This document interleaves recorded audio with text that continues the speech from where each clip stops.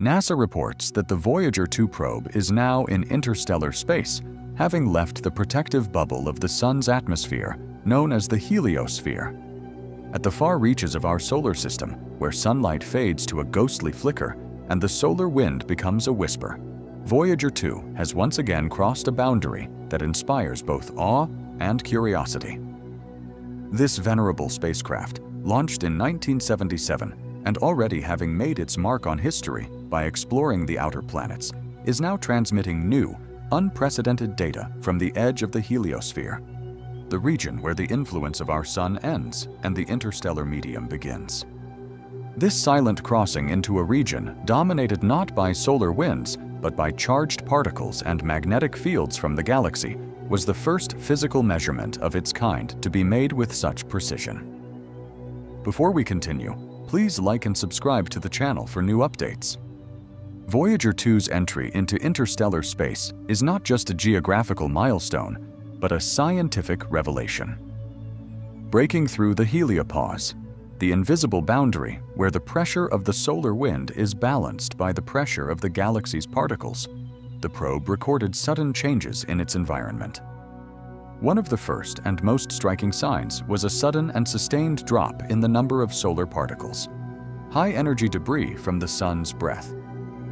At the same time, instruments recorded a sharp increase in cosmic rays, particles coming from the depths of the galaxy. This surge confirmed that Voyager 2 had finally entered a space formed not by the Sun, but by the wider cosmic environment. This event was a turning point, as it gave scientists a second set of data to compare with data from Voyager 1, which crossed the heliopause in 2012, but on a different trajectory and under different conditions of solar activity. Unlike Voyager 1, which encountered chaotic fluctuations in magnetic fields and particle density, Voyager 2's transition was smoother and provided a more complete picture. This is because Voyager 2 still had a working instrument for directly measuring solar wind plasma, a tool that Voyager 1 lost long before its transition. Thanks to this key instrument, the probe provided real-time data on the plasma environment, allowing scientists to pinpoint the moment when the solar wind disappeared and interstellar plasma took over. The probe recorded a striking change in plasma density and temperature. Inside the heliosphere, the plasma was warm and sparse, emanating from the Sun. Outside, it was 40 times denser and much colder, but did not move outward.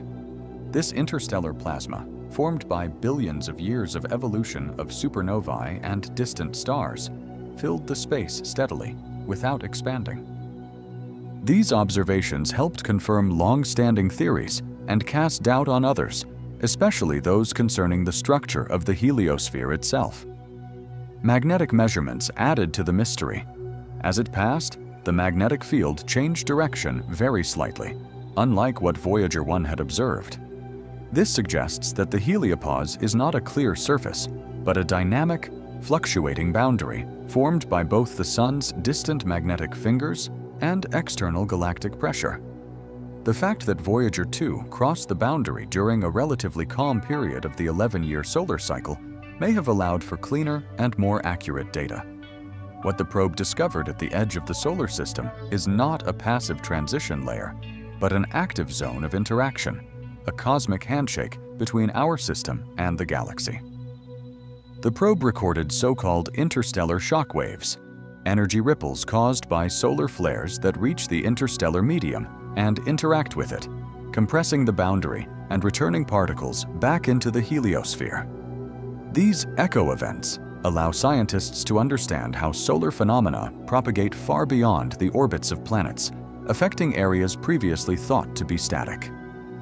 In this sense, Voyager 2 has become a deep space weather station, transmitting data from the front lines of an invisible battle between the Sun and the galaxy. The interstellar medium is not empty.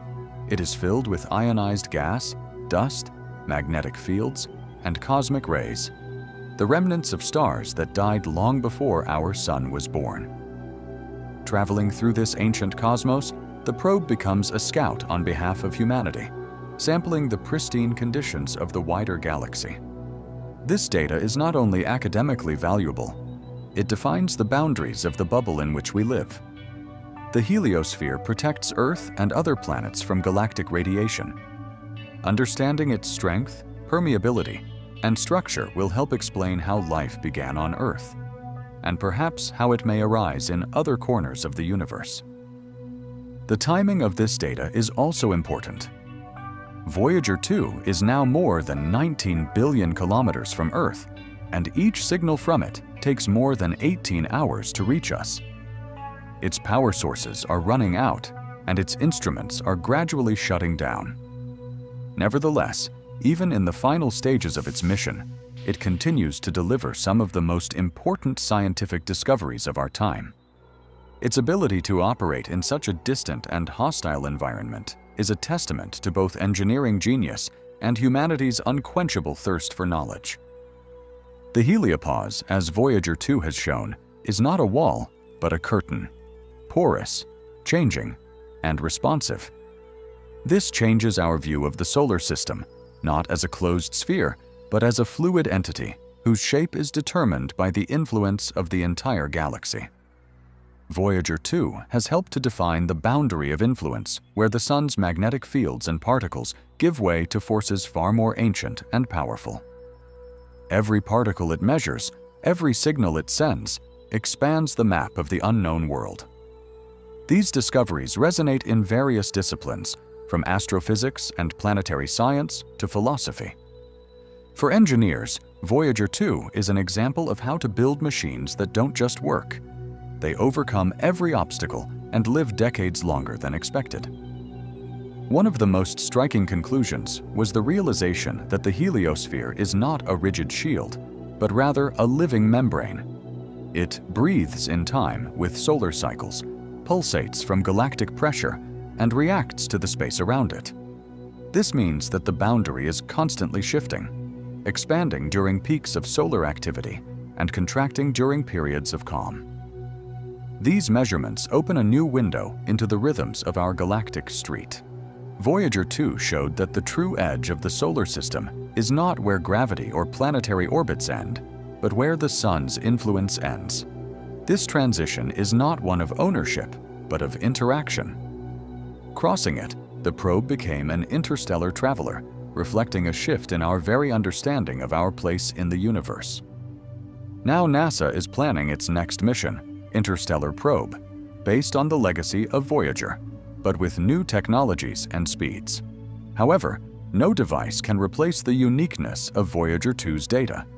It is a one-of-a-kind moment in history, captured at that precise moment, in those conditions, on behalf of all humanity. Beyond the scientific facts, there is also philosophy. The Sun, once all-pervading, now barely whispers. In this silence, Voyager 2 listens to the echoes of distant galaxies and ancient particles. It has left the world we have formed and entered alien space. And yet, through this tiny probe, our voice, our search, our desire to know and go further can be heard. The heliopause is not the end, but the beginning of direct contact with the galaxy. Every signal from Voyager 2 is a whisper from the unknown, from a world that previously existed only in our imagination. Now we know the solar system is a ship sailing across a much larger ocean, and we have only just begun to see its shores. If you liked this video, please like and subscribe to the channel. Leave a comment. What do you think Voyager 2 will discover at the edge? Thanks for watching, and see you next time.